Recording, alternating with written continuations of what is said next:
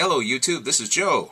I've been away for a while, mostly because I've been sick and I didn't have a voice to speak of. Every year around the holidays, Thanksgiving, New Year's, Christmas, all that stuff, I always tell myself I'm not going to get sick this year for sure. And every year I get sick anyways, and this time it was a doozy. So I didn't really have much of a voice, and I probably wouldn't have made great videos. So I just stayed off YouTube for a while. However, I read my feedback, and I saw a lot of people who looked at my videos regarding the installation of Windows 7, because there were a couple of different ways to do it, or to install it next to Linux, and vice versa. And they asked, what is it you're using to install Windows 7? And the short answer is an OEM install. But I think I forgot to explain what that is. OEM stands for Original Equipment Manufacturer. Basically, this would be anybody who builds PCs. There are small businesses that make custom computers, or hobbyists like myself that simply prefer to use a computer that they built themselves, mostly because it gives them more options. When you buy a computer at the store, it will come baked in with software that necessarily you don't want. And step one, when you plug it in, is remove all the garbage. And then these days, because Microsoft in particular, it feels like they're under attack, because they made a terrible product, Windows 8, that nobody wants, felt that it was necessary to bake things into the BIOS to make it hard to get Windows 8 out of there and put something else on in its place. Microsoft, just make a better product. All this, trying to take away everybody's choices just makes people mad. So that's my free advice to the incoming CEO of Microsoft. Oh, by the way, this is my little rant. I'll keep it short. You'll see a lot of people who say, Windows 8's not a failure. Yeah, right. Yeah, the CEO of Microsoft had to step down, and the chairman, Bill Gates, who founded the company, had to step down because all their products in the last year were a blazing success, and all their shareholders are happy with them. Ha ha, Microsoft. Everybody, we told you that Windows 8 was bad. You said, oh, they're just a bunch of haters. Don't listen to them. People are just going to buy whatever we say. Well, surprise. That's why I have a video here telling people how to get Windows 7. Let's see how many people view it. Oh, by the way, there are different versions. In my video, I was demonstrating. Here, let's see. I'll scroll down. I'm sorry. I've got two tripods for the camera. Of course, I don't know where either one of them are. Ugh, this is my fault. Yes, I could do a screen capture, but I'll show you why I'm not doing that here in a moment. In my video, I demonstrate, videos, plural, the Windows 7 Home Premium Edition, mostly because it's cheaper. As you can see here, it's being listed on Newegg.com for $99.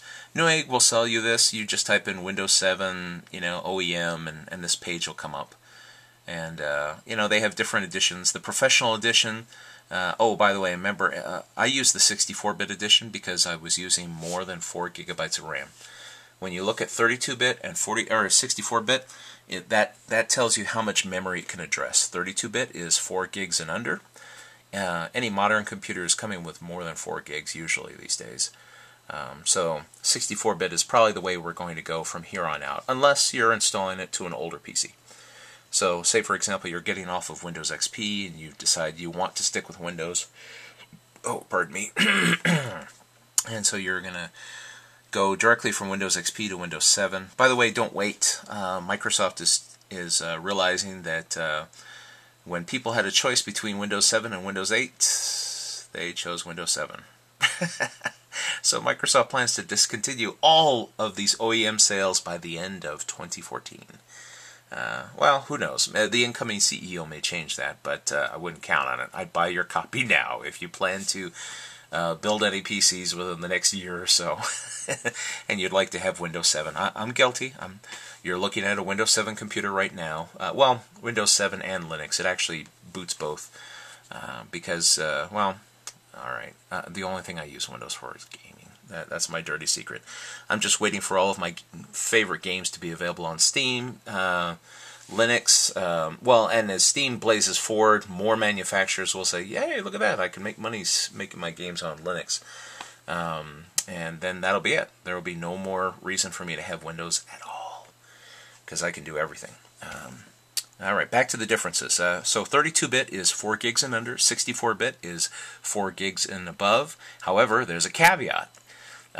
See, this Professional Edition, the idea behind the Professional Edition is that this is what you would find in offices, and it has the ability to log into, drumroll please, Active Directory domains, where Microsoft sets up a network and you have to log into a server and put your username in order to share all the resources on that network. Well, that might not be very compelling for people like me who are at home, and I don't run a Windows server with a domain to run my house. I just want to play some video games. So how do they sell more copies of Windows? Because it's all about making money.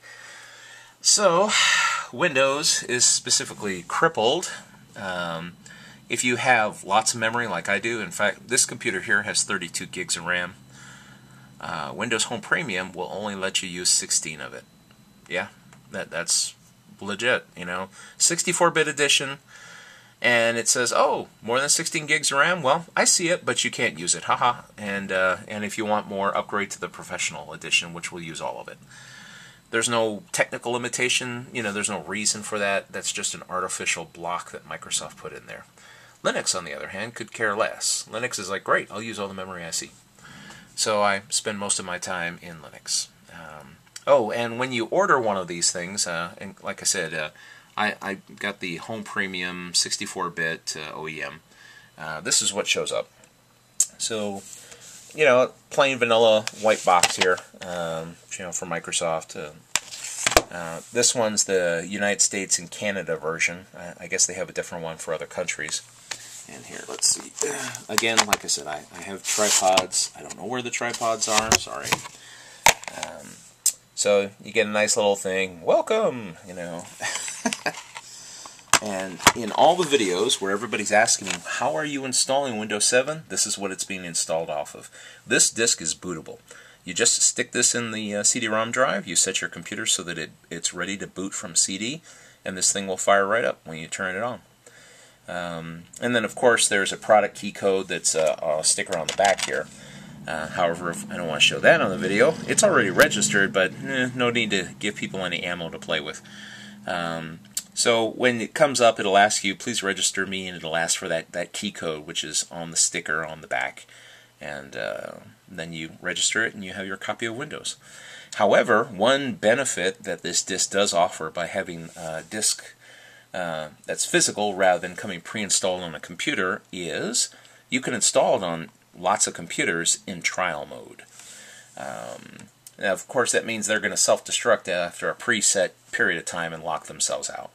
But for someone like me who is making, say, tutorial videos, and I want to show a fresh install of Windows or a fresh install of Linux on Windows 7, it's great because I can install it over and over and over again, because I'm not planning on keeping it. I just use it for an hour or two and then blow it away, and you don't have to activate it in order to use it for, like I said, the trial period. So it's great for testing purposes, particularly if you're an aspiring information technology person and you're going through, say, a workbook that has lessons on how to service and support Windows-based computers. It's a good idea to get one of these.